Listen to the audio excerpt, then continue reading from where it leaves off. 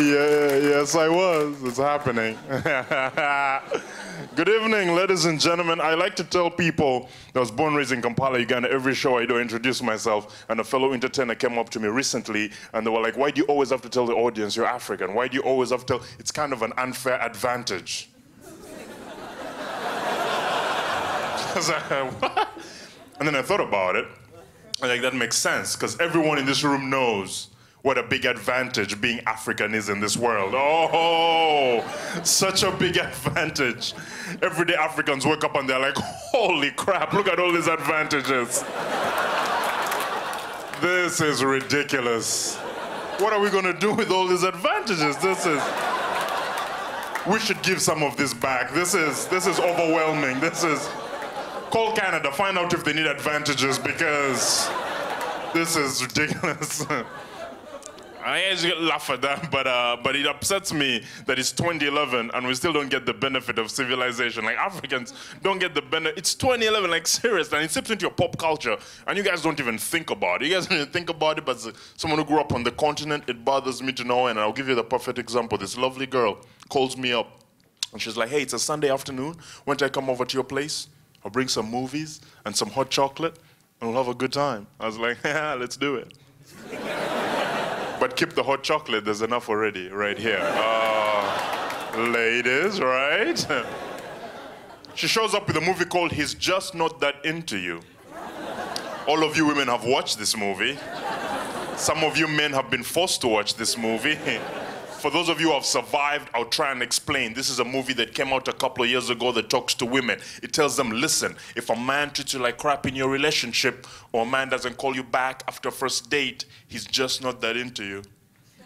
I thought that was obvious.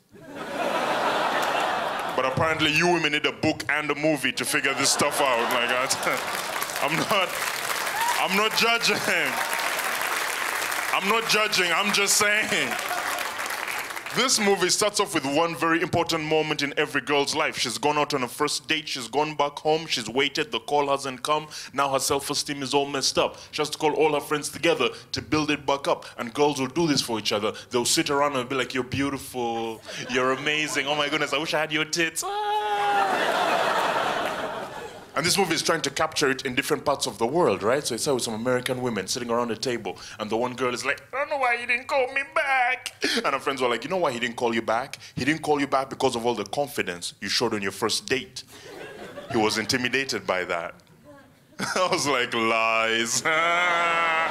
But so very deep, so very thoughtful. Then they showed some French women sitting around the table, and the one girl's like, I don't know why he didn't call me back. Friends are like, you know why he didn't call you back? He didn't call you back because of all the emotional maturity you show when you're hanging out with him. Men are so immature. I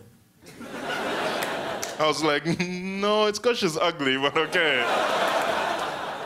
Showed some Asian women sitting around, the one girl is like, I don't know why he didn't call me back. Friends are like, you know why he didn't call you back? He didn't call you back because of all the success you've had in your professional life. Men are intimidated by that. I was like, no, ugly again, but okay. So very thoughtful, so very deep. Then they showed some African women, butt naked, sitting on the ground. And the one girl is holding her cell phone going, I don't know why he didn't call me back. And her friends were like, maybe he was eaten by a lion. What the fuck? Where did the lion come from? Everywhere else in the world there's emotional attachment, success, and I know with Africans, some jungle cat snuck up on him before he could dial your number.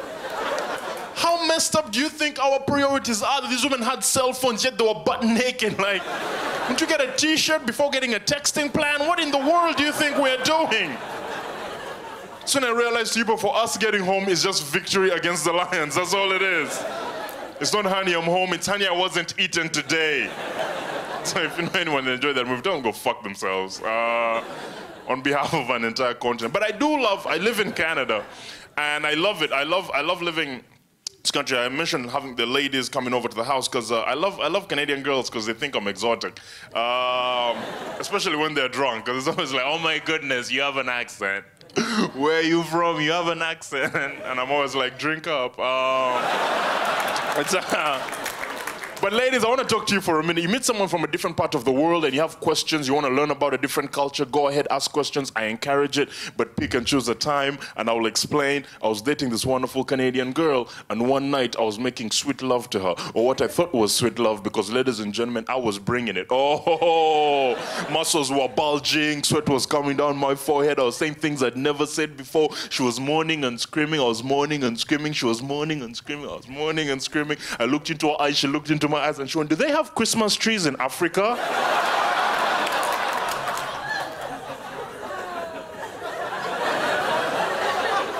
I have no idea what pissed me off more, the fact they said ask us while we're having sex, or the fact that I took time out to answer the question. Right? Yes, we do. You guys have been wonderful. Good night.